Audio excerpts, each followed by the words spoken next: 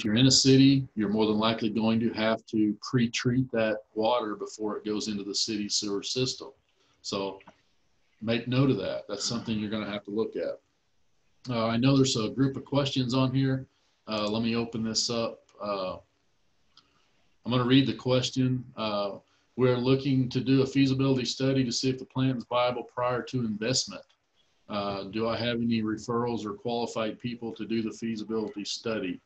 I do not have that in my backyard necessarily, but I know the Intertribal Ag Council as well as Janie Hip could potentially have some suggestions there.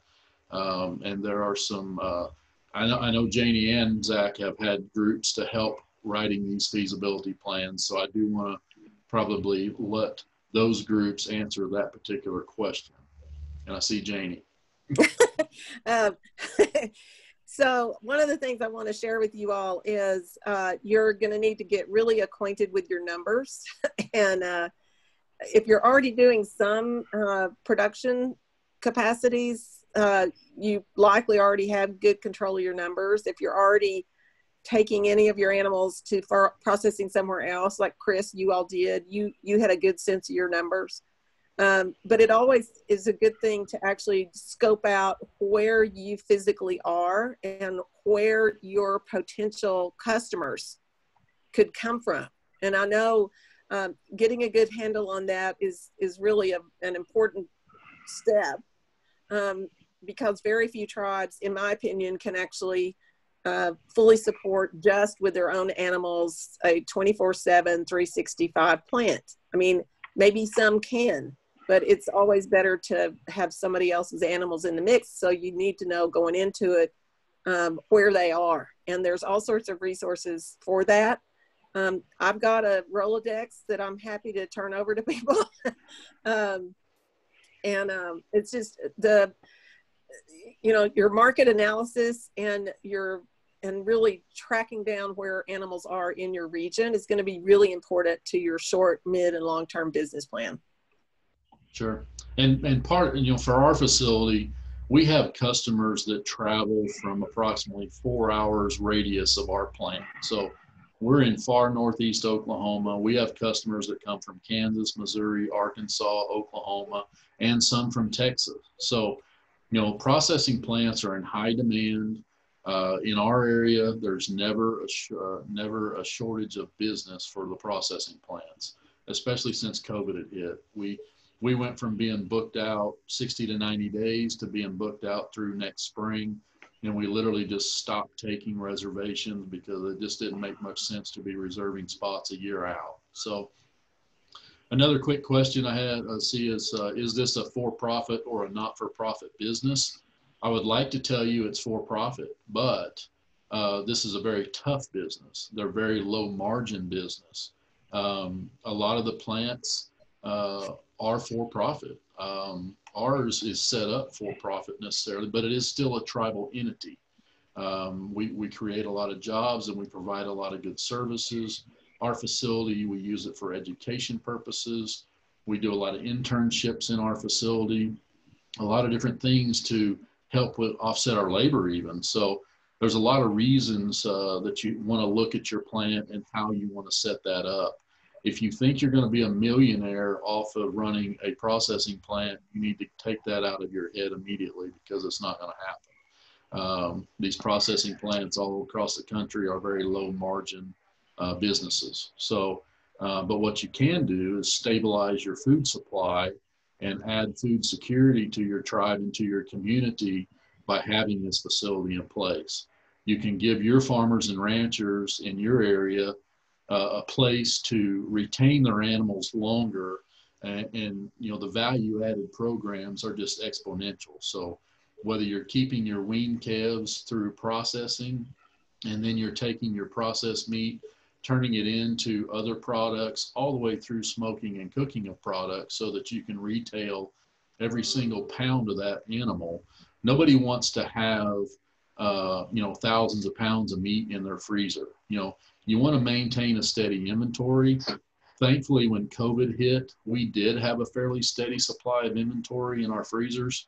We would on average sell around 5,000 pounds a month of meat, of the Quapaw Cattle Company meat that we have. Um, During the COVID pandemic, when store shelves were empty, we were selling in excess of 15,000 pounds a month of meat. And thankfully, we had that to be able to sell. Today, our supplies are short. We don't have near the stock that we did prior to COVID. So, but we were able to regulate our slaughters in our facility so that we could maintain the food supply in our community. That's probably one of the single best things that's happened to us since the processing plant opened was even though our community grocery stores were out of meat, we never ran out of meat. We were able to take some of our animals that were either waiting for slaughter. We can always manage our slaughters by the demand. So when the increase in demand rose, we were able to harvest more animals to keep meat in the supply chain. So there were weeks that we did kind of ration the amount of meat that we allowed people to buy because there was a lot of panic buying. We had individuals coming in wanting to buy 100 to 200, 300 pounds of meat. So we did have to limit that. Some weeks, some days, we limited it to 20 pounds per person, which is still a fairly steady number, way better than what some of the grocery stores were doing by limiting 1 or 2 packs. So if you can kind of control your supply and so control your food chain a little bit more, obviously our community was, we didn't run out of meat. We were secure.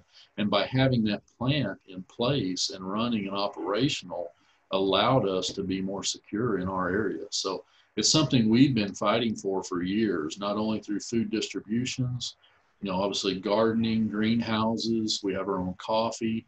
We've been working on food security for several years. So, the processing plant obviously is one component of our food security system that we've been working on. We also have been working on canning, dehydrating foods, freeze drying, lots of different, and from help, through help of grants that we've received, we're able to take our interns.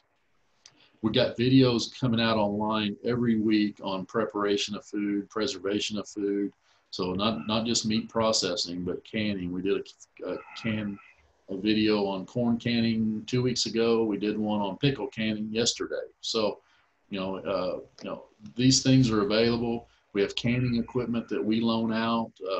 We have vacuum sealers that we loan out. We have food dehydrators we loan out. So food security is a huge issue for everybody, and I know you all are feeling it. So we're getting a lot more questions on here.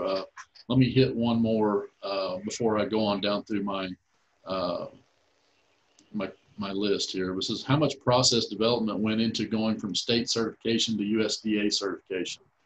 Well, USDA is state or federal. It depends on which path you choose, but we never did go for state certification. We started from day one with FSIS on the federal level. So we never did start out as a state facility.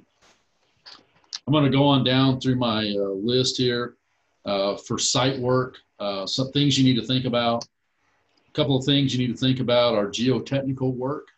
Once you've identified the site, looked at the utilities that you have available, you have to think about geotechnical surveys that need to be done. Sometimes they have to come out and do test bores to see what kind of soil you're in. And that's also compatible with your sewer testing to figure out if you're going to put in septic systems or maybe some holding and settling ponds, things like that. That geotechnical work will help identify what kind of foundations you need for your building, as well as with your utility systems. If you're doing any grants, sometimes on the feasibility studies, you'll be looking at an environmental impact survey, looking at what items might be in that area. It could be from birds, insects, water runoff. All these things come into play when you're looking at a site selection and site design. I mentioned some holding ponds and sediment ponds. We are in a rural area, so we do not run our sewer water or gray water into the city system. They would not allow it. We were a few miles from our city sewer system as well, so it made sense to come up with a on-site sewer system and runoff collection system. So we do have a combination of septic systems and gray water collection that we have holding ponds and settling ponds that we use. We also use some air-driven windmills to provide aeration in these ponds. We also have some mass surface areas. We do some UV cleansing of the water before it's field applied on our own property. So we're very careful in the design process to make sure we're not discharging any type of pollutants into any streams or waterways. My next set of questions for you to think about is what kind of work will be done in this plant? You have to think about what you're going to do in the building. And that goes all the way into the design of the facility. Are you going to harvest animals? Not everyone is interested in harvesting animals. So if you want to just order in box meat product from an outside plant, you can, and then you can break that down. You can cook it. You can, further process that, do added value, jerky sticks, all those kind of things. You can do that in a standalone facility as well. Our plant goes from harvesting on one end of the building all the way through further processing and added value on the other end of the building. So we wanted to build our facility to do harvest, fabrication. We do dry aging in our facility. We have smokers in our facility so that we can make meat sticks, jerkies, hams, bacons. We have packaging equipment so that we can do retail packaging and sell in the grocery stores. We wanted to do everything that we were paying somebody to do. So that's why we built our facility the way we did. But you have to think about that and think about, because everything you do in that facility is going to require space and equipment. And that breaks down into answers that help you figure out your water, power, sewer, and runoff. So if you're doing harvesting, you have to think about what you're going to do with the blood, what you're going to do with the offal of the animal, what you're going to do with the hides, the heads. You have to think about all these things. But continue on that. If you are going to do harvesting of animals in that facility, what species are you going to do? And I think this will answer a couple other questions I see that have popped up. If you're going to do beef, if you're going to do bison, if you want to do elk, if you want to do sheep, goat, pig. I see a question on there about deer. Deer are treated differently than your beef and bison. So I see a question about, can you do those together? You cannot do those together at the same time. If you're going to do deer or even wild boar, that's treated differently as well. But deer have to be completely separated from your beef and bison and pork. So you'll need to have separate coolers if you want to do them at the same time, or you'll do a complete plant wash down and clean up before you allow deer into your facility. So a lot of rules and planning has to go into place, but you cannot mix them at the same time. There's a lot of planning that goes into your HACCP plan, but that's a whole nother can of worms that you'll get into when you start writing plans and food safety procedures. Janie, you want to add something? Yeah, I just wanted to add briefly that if you think about it, the wild game issue always comes up, and it is possible you can be inspected and approved as a multi-species, but it's back to what Chris was saying. You have to set up the plant to be operational to do it separately. And the federal laws are pretty clear about that. There's really no getting around it, but it's possible to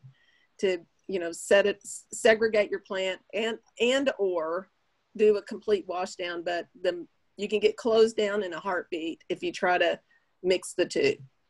You got to just think about it in terms of your calendar and when you do what. I hope that makes sense. Yeah, and separation can be space and or time. So Janie mentioned, you can do different days, you can do different months, you can do different whatever, but some people in rural America, they like to shut down and do only deer during deer season. So, but what that means is they take every other species out of that plant for for that period, and then they reintroduce those other species after deer season's over. That is a possibility. You just have to build that in your plans and build that into your plant planning. So. Well, and Chris, it rolls back into your equipment selections too. Absolutely. Pigs require different equipment than bison, and don't Yeah. even think about putting the two-leggeds, the chickens, in that plant because I was going to bring totally that up. I did have a customer last week that brought that up, and there is a facility that is in planning right now. They want to do poultry and they want to do red meat, but they will be done on separate sides of the building. They will be separated, and they will be two separate operations, potentially under the same roof, but completely separated. So, like Jenny mentioned, things can be done. You just have to plan for it, plan it in your construction and in your food safety plans. So once you decide how many types of species you want to have, and I'll tell you real quick, our facility is licensed for beef, bison, pork, elk, sheep, goat, 5 different species. So we do not do deer in our facility. We do not do wild boar. We do not do poultry. So, and we don't really want to. So the next thing you have to determine after you figure out what type of species you want to do, you want to figure out how many you want to do. If you want to do 5 a week, that's going to determine what kind of space, cooler size you need from your drip cooler to your hang cooler. If you want to do 100 per week, that will obviously grow your space needs. If you want to do multi-species the same day, if you want to do 20 pigs and 20 beef the same day, you need to be able to keep those separated by space, so your coolers are going to be big enough to hold all those animals. And then you're going to need to be able to have space to break those animals down after they go through their hang period. Each animal may have a different hang period for the type of species. So that can also help determine what size your coolers need to be. If you are going to process beef and you want those beef to hang for 14 days, that means they're going to be harvested and then go into a hang cooler for 14 days. So you need to plan how many animals you're going to kill a day, how long they're going to hang, and then before they move into the fabrication and packaging process. Your pork, if you're going to do pork, your pork may not hang as long. So when you're thinking about harvesting pork, they may only hang a couple days and be moved into fabrication and packaging. But the bottleneck with pork becomes once you harvest them, hang them, fabricate them, then most people want to take the hams and bellies off of that pork and cure it and smoke it. So that's a whole nother operation if you're going to choose to do that. If you choose to do any curing and smoking, that's more room you need, more equipment you need, more power you need, more everything you need. So please make a list of all these different things that you want to do. So it's the very first thing you have to do. And I know we may have some architects on the phone as well, but we have to make sure that before we go to a group of designers and architects, that we are able to tell them what we want to do in our buildings. I know a lot of you already do development. You may have office buildings or homes or casinos or hotels or whatever, but you have to be able to give these designers a list of things that you're going to do in that building.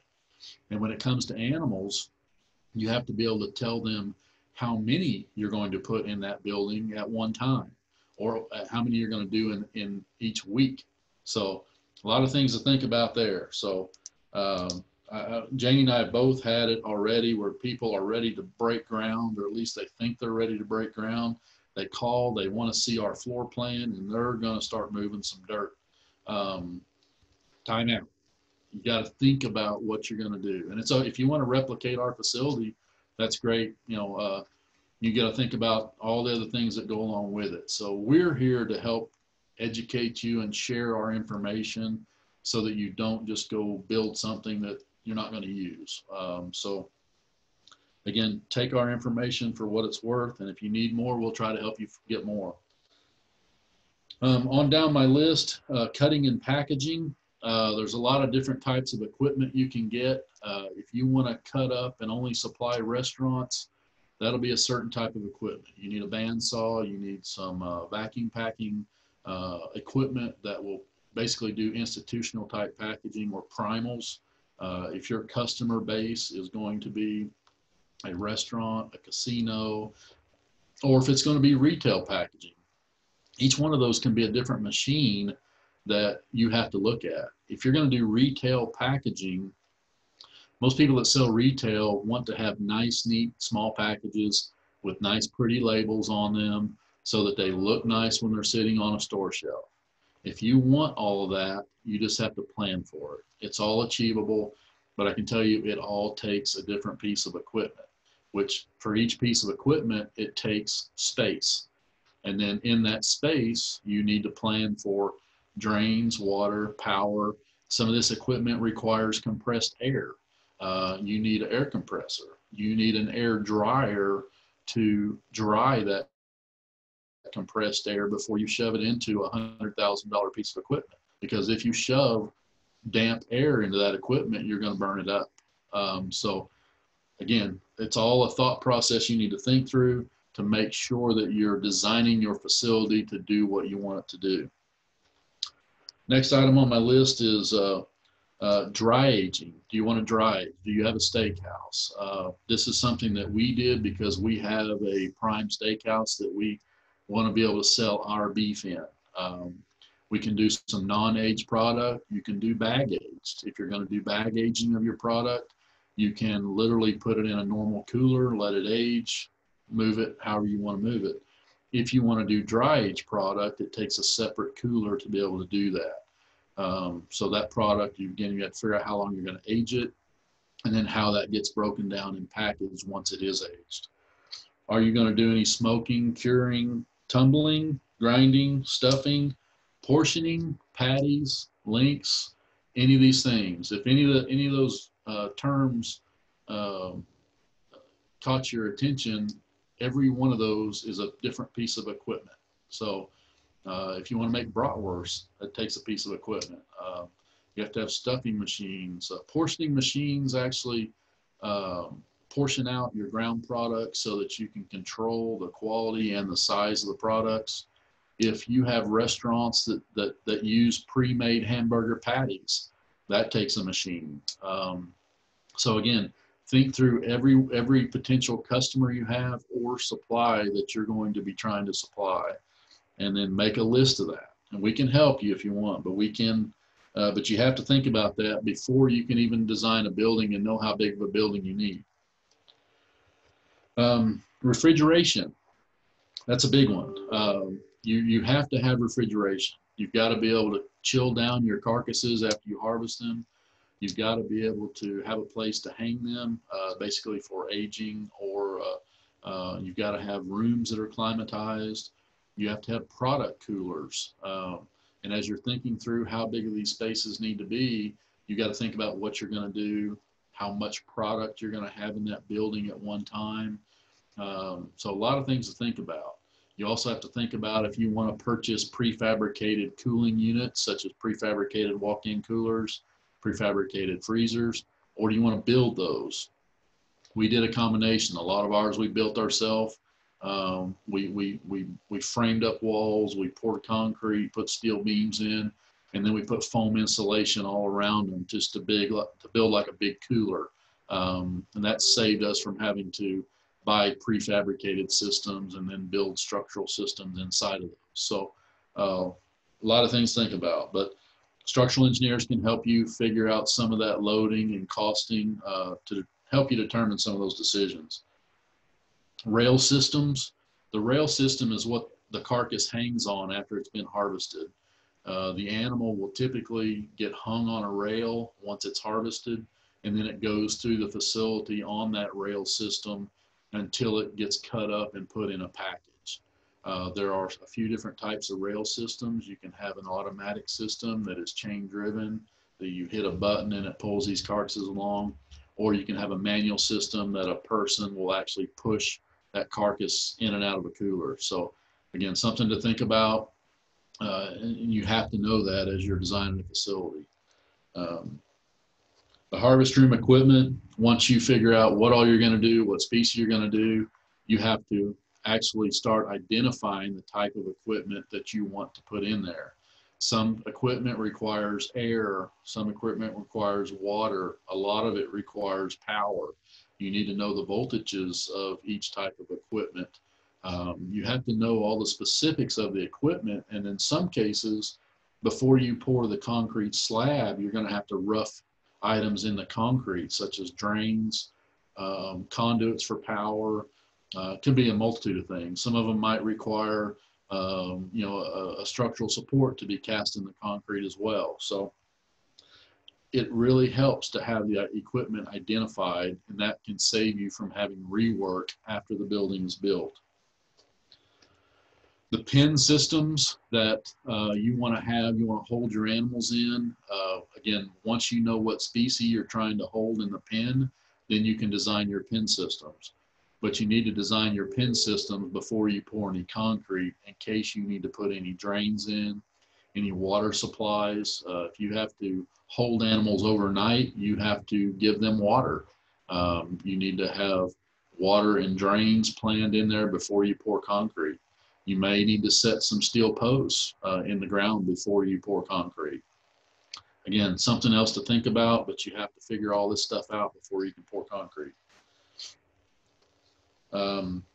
Your fabrication equipment is very similar to all the other rooms. If you're needing a bandsaw, if you're needing packaging equipment, if you need labeling equipment, scales, anything like that, you need to have that selected so that you can determine what utility requirements you have.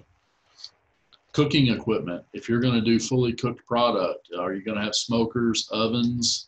Do you need hoods at that equipment? And by hoods, it's similar to a kitchen you might have where you need to get that exhaust out of the building.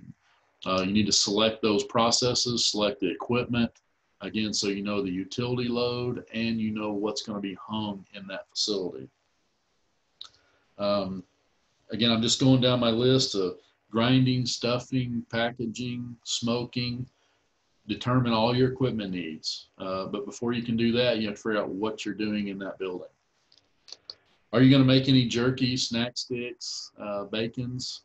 If you're processing your own animals, I'll give you more to think about. But if you are going to process your own beef, you want to make sure that you're using all of that product. You don't want to have, kill 10 animals and then end up having 1,000 pounds of roast beef product sitting there that you can't sell. By having some type of capacity to do further processing and added value, you can always take those products that are not as popular and turn them into something else. You can grind them and make meat sticks, which are shelf stable. They're great for backpack programs. They're great for food banks. You can fully cook some fully smoked products that allow you to give out ready to eat meals. They can just, what they call heat and eat. You can heat these products up, ship them out in a vacuum pack, and have them ready to ship out. So again, if they're your animals, you really want to think about where that product is going and where it's going to end up as you're designing this plan.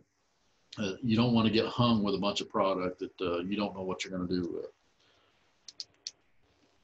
Hey, Chris, Getting down toward the, yes, sir. Go ahead. Oh, yeah, I have a couple of questions here that I think tie together really well. So discussing the implications for job career development associated with your processing facility, just in the realm of rural community job development, impact potential. Sure. How many staff members are required to run a facility of your scale? And if you don't mind sharing some of the numbers in terms of the operating budget and, so on and so forth. Sure. I'll tell you. I mean, from our facility, we opened our facility in 2017 with about 7 employees. Today, we're around 22 to 25, depending on the day. We do have some interns. We try to get as much free labor as we can. Our local intertribal council that we have has some scholarship programs for high school kids, so we were able to bring in about 3 kids this summer. We have we had some grants that came in this year for college students that were focusing in agriculture. So we currently have about 4 interns that we rotate through all of our ag programs. So that all goes into play, but determining what your cost to operate the facility is completely depends on what all you're going to do in that facility. Are you only going to harvest and package, or are you going to run everything through smoking, curing, everything?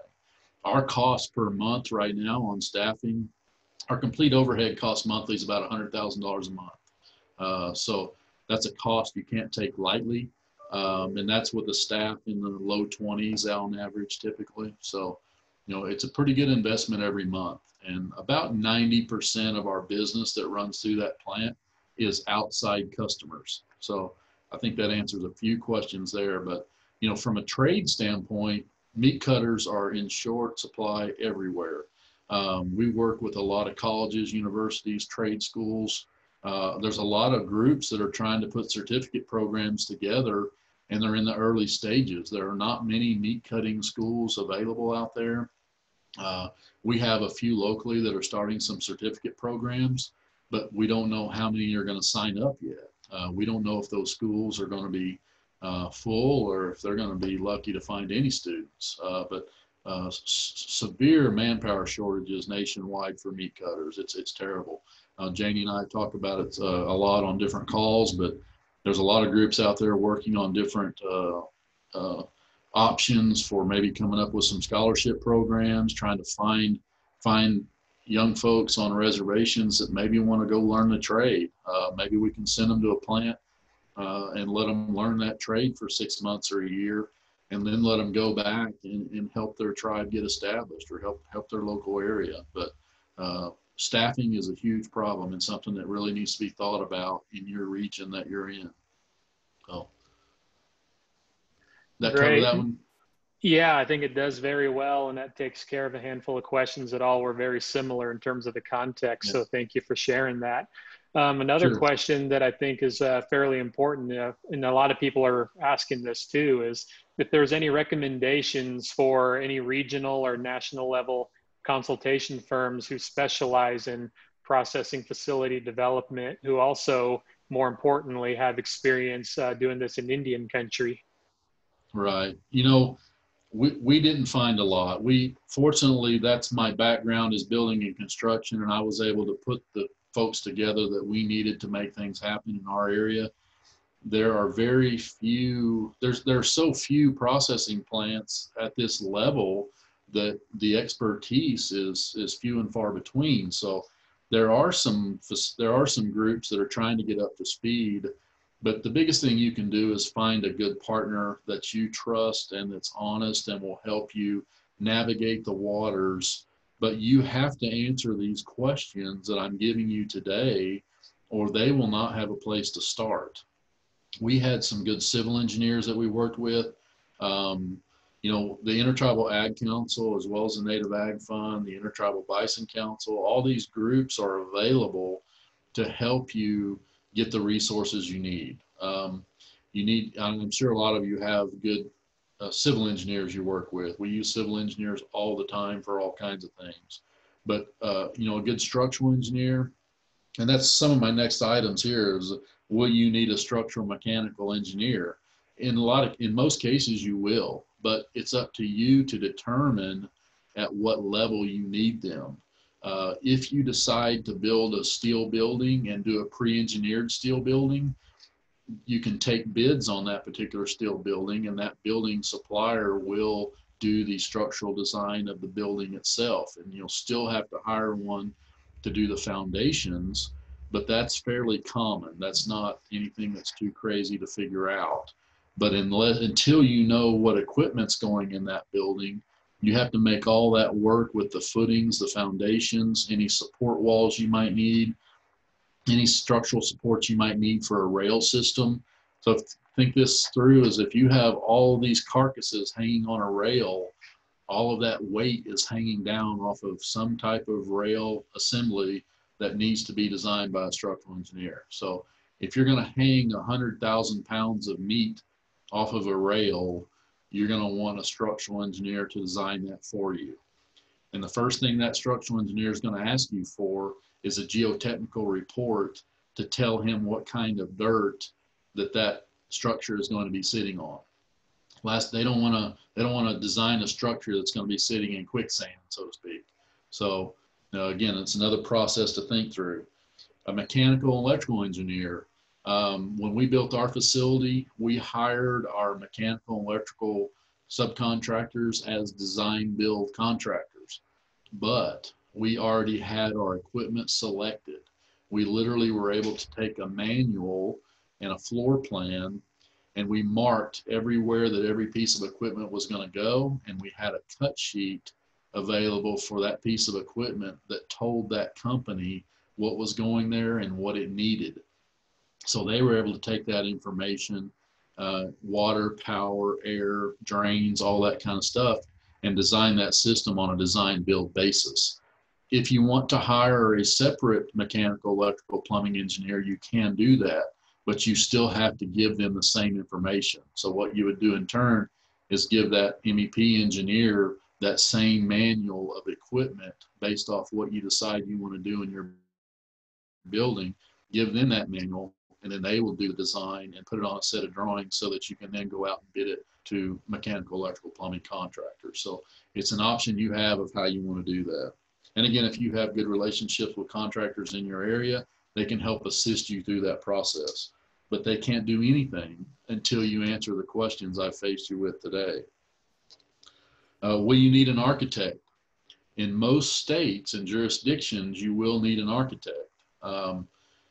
Even if this is on trust land and you have your own code official and your own set of codes, you really want an architect to help you through at least the life safety systems of that building, to help you ensure that you're meeting the fire sprinkler requirements, the number of exits in the building, your restrooms are designed properly, all these kind of things that you just want to make sure you have a safe building. So I do recommend to hire an architect, at least for a portion of that work.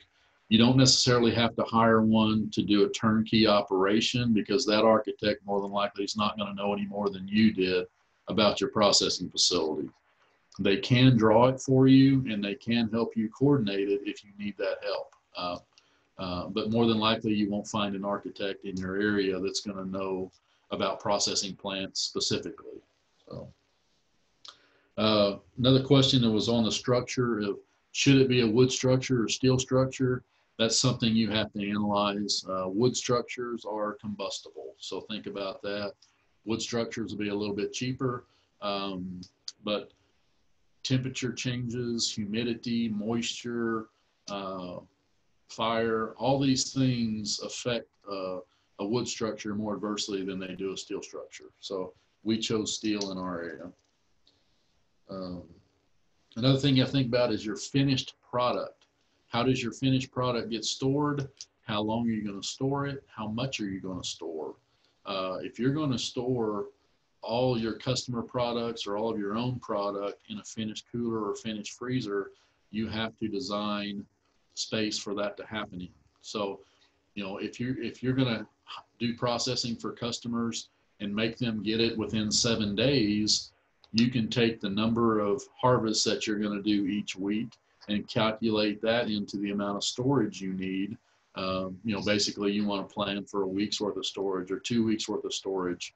But if you're going to have your own product in that cooler or freezer, and you're going to sell out of that cooler or freezer, you might need more storage. So again, you need to think about that, and you'll figure out how much space you need.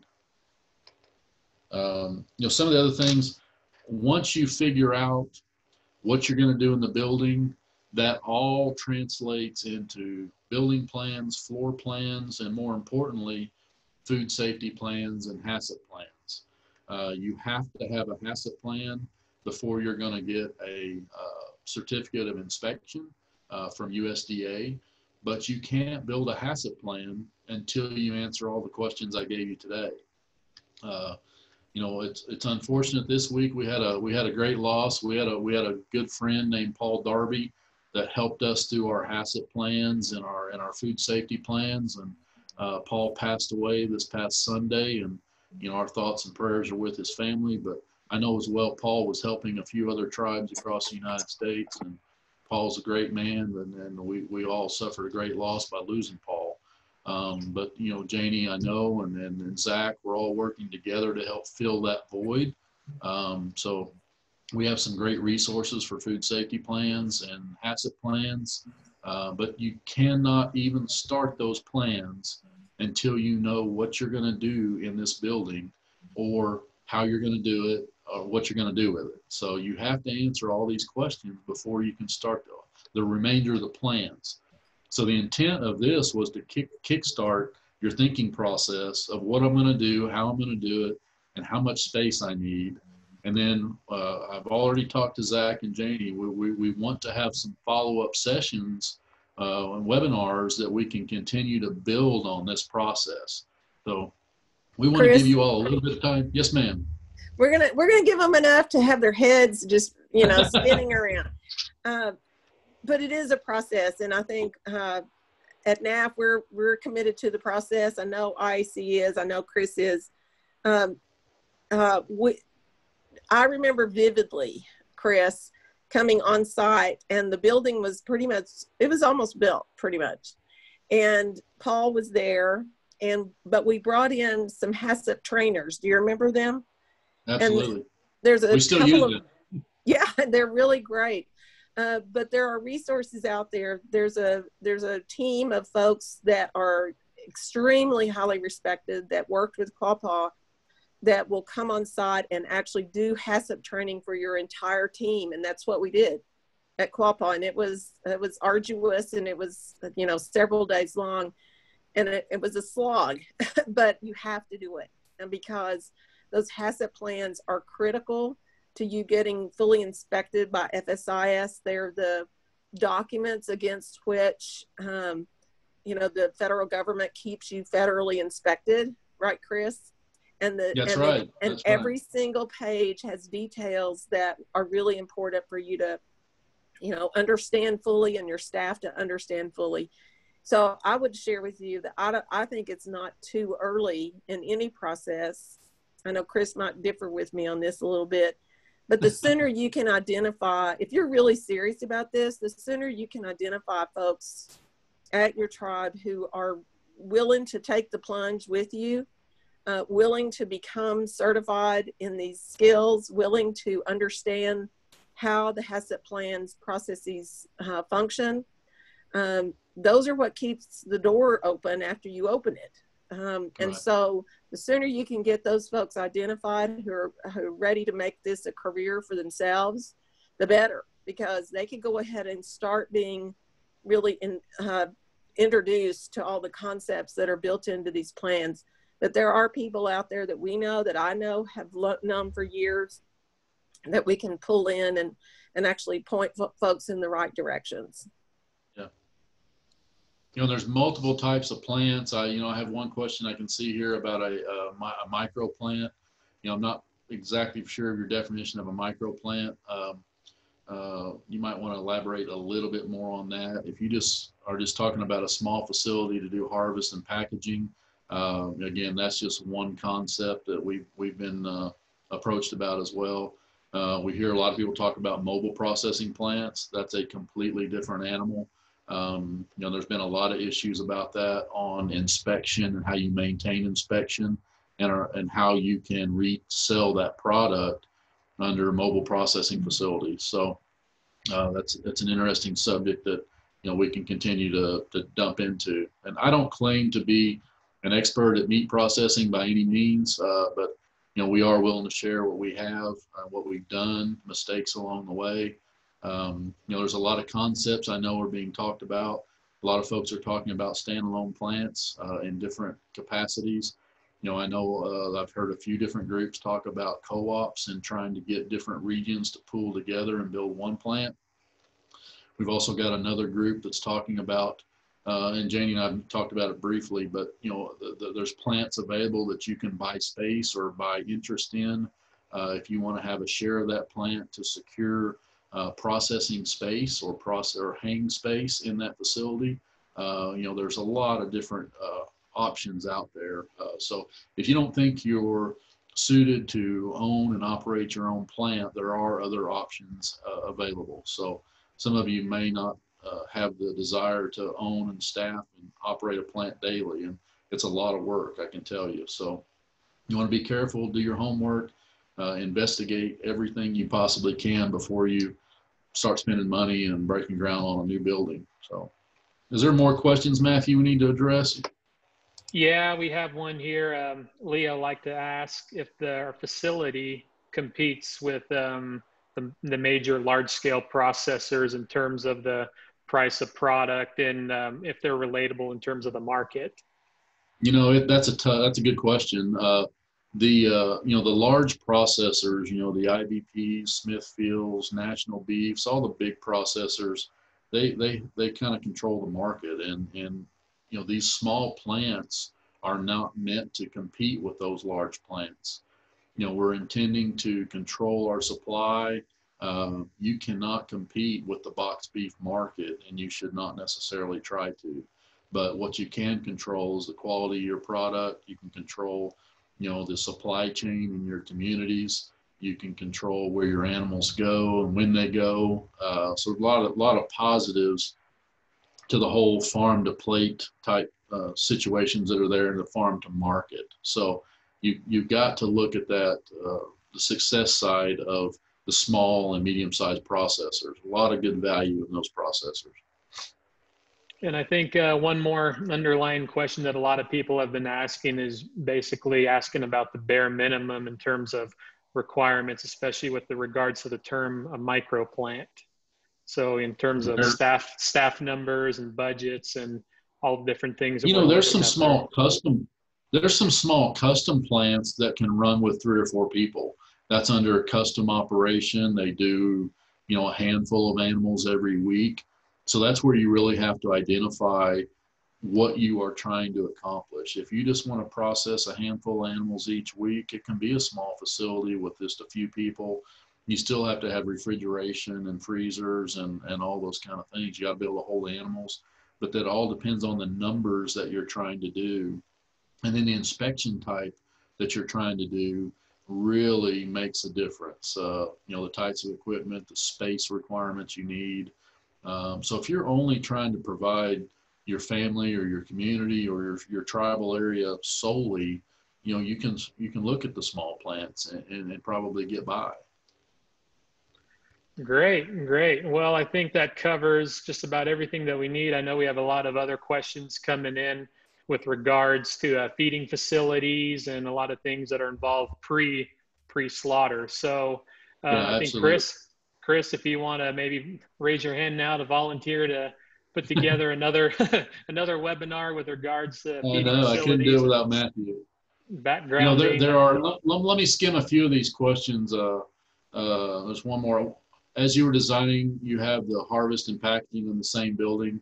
What were your thoughts around 1 facility versus 2 facilities? If you're doing harvesting, I don't think you could split up harvesting and packing at all. If you're harvesting in this facility, you have to be able to put it in some kind of package before it can leave this facility. So harvesting and packing really go together. I would not try to separate those two. If you wanted to separate further processing, possibly, you might be able to, you know, separate further processing or added value. So, but it would have to change. It would have to change facilities in a package, sealed, under inspection, so to speak. So you've really got to think about that. Let me give my email as well. There's folks that I know would like to have our video. And if some of the questions that we may not have gotten to today, if you want to email me those questions, I will get you an answer. And then we will work on setting up another webinar, I think, to dive deeper into this, and maybe based on some of the questions we get over the next few days. But working with Janie and Zach and some of the other organizations, you know, we wanted to try to keep the Intertribal Ag Council as the platform for this so that we can continue to give you free information. You know, there's a lot of resources available to you for free, and we want to make sure you're getting all you can before you even have to go pay consultants to do some of this for you. There are consultants that'll try to go out and get this information for you, but again, we'll try to give you all we can, at no cost to you. So my email is croper, CROPER, at quapawservices.com. That's QUAPAWSERVICES.com. So feel free to email me at any time. If I didn't get to your question, email it to me and I will respond. I'm happy to, continue or do whatever you think we need to do, Matthew. All right, sounds good. Well, with that being said, thank you all so much for jumping on. Please answer that exit poll on your way out. And we'd love seeing your interactions and seeing your numbers. But be sure to join us next week. We'll have our friends with us from the Indigenous Food and Agriculture Initiative. They will be helping us through all the regulatory processes, all the legalities when it comes to building a processing plant, food safety plans, the laws, everything that's within that realm. And I know that's going to be an entirely new conversation for many of you, but we certainly do hope that you join us next week. So with that being said, thank you, Chris. Thank you, Janie, if you can hear us there in the room. And we'll conclude with that. Thank you all. See you next time. Thank you all. Appreciate your time.